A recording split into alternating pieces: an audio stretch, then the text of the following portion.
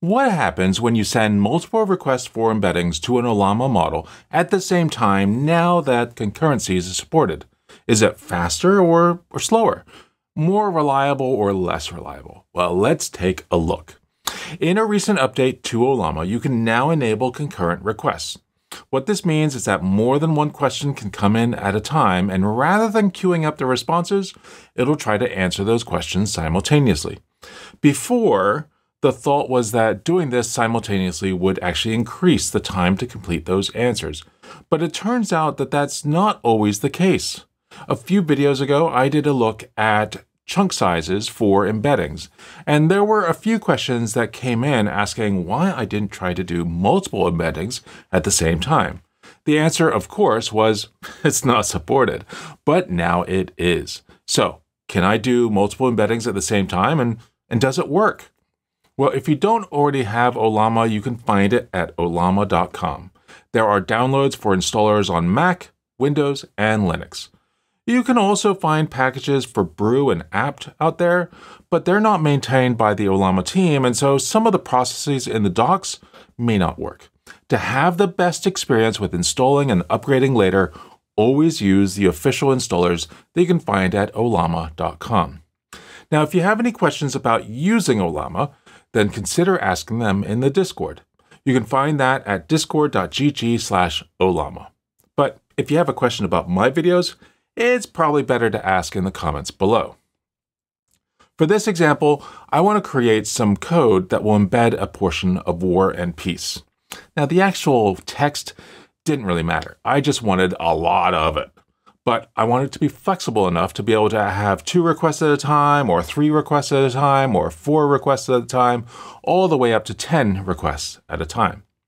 To do this, I'm going to take advantage of a common synchronization primitive called a semaphore. So a semaphore will have a count of the number of processes that can be run at the same time. The term semaphore comes from the maritime world, where it's a signaling device to convey information through flags or lights. So here, the semaphore is signaling to the parent process how many embeds can be done simultaneously. In this example, I try to create the embedding for each of the chunks. But in order to perform the embedding, it must first obtain a slot from the semaphore before it can actually run. This ensures that the number of simultaneous embeddings is determined by the count stored in the semaphore. So let's take a look at the code. First, I have a simple function that takes in text and spits out an embedding, which is just an array of numbers. This is the one place we're actually using Ollama. So then I have to define a semaphore. This is just a class with a private count and then a wait list for the rest of the chunks. If there are enough semaphore slots available, the process can continue. Otherwise, it waits until one of the running slots releases its hold. This comes into play in the process chunks function.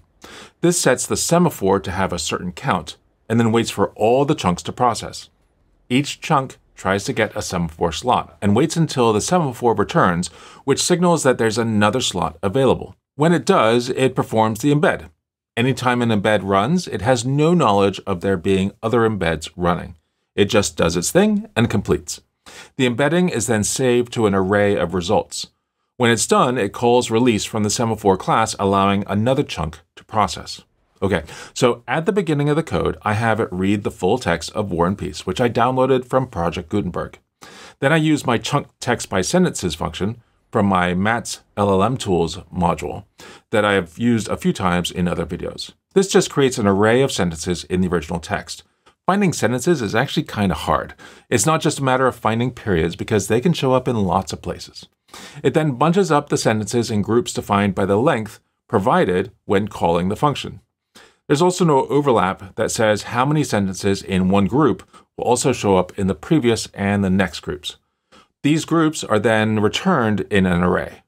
Since the grouping of sentences isn't affected by how the embedding works, it's done before the loops through the different concurrency settings. Concurrency levels defines the number of semaphore slots available in each run. Then for each of those, I start a timer, run process chunks, end the timer, and print out the results. Let's try it out. To get this to work, we have to set the environment variable Ollama num parallel to 10. There are different processes to do this on Linux versus Mac versus Windows. Take a look at the docs to figure out the right process for you. Then run bun index ts, and you'll see that for 2 and 3 concurrent operations, it runs pretty reliably each time and gets faster. But it often starts failing, usually at 4, 5, or 6.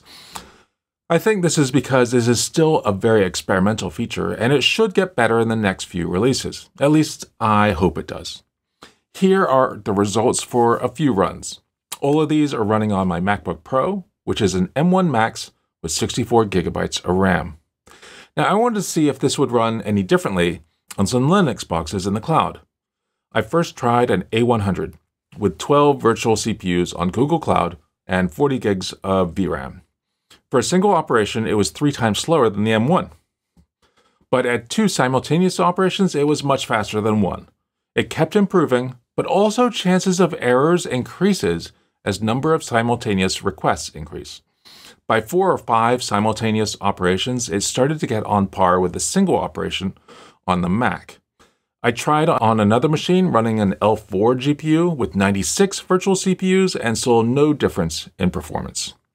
In my code, I have a try-catch block that just ignores any errors, and then at the end, I output number of embeds created over number of chunks requested, giving a percentage of success for embeddings. For a real run, I should probably have it retry a number of times so that I always get all the chunks embedded. And of course, I should store the embeddings in a vector store so that I can actually use them.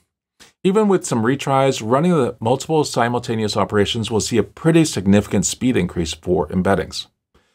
Now, of course, this opens up a whole bunch of questions that I plan to address in some future videos. I'd like to see how these numbers compare with doing the same process using OpenAI services or using Hugging Face's libraries locally. And then just being faster isn't of much use if the embedding's performance isn't as good. So do the embedding and then ask a question.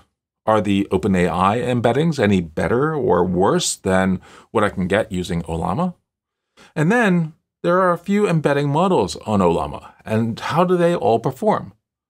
And then some folks feel that the orders of magnitude longer that models like Mistral take for embeddings means better results.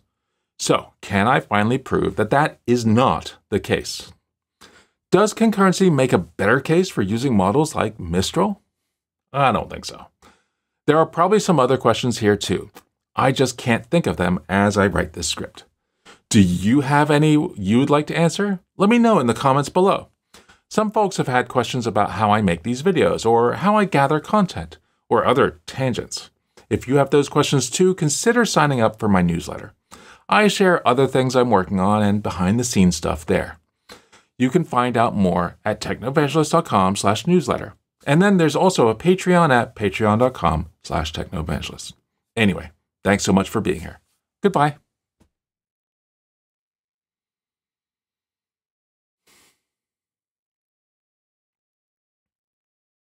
I don't know where my water bottle is. I've been looking for it for a few days.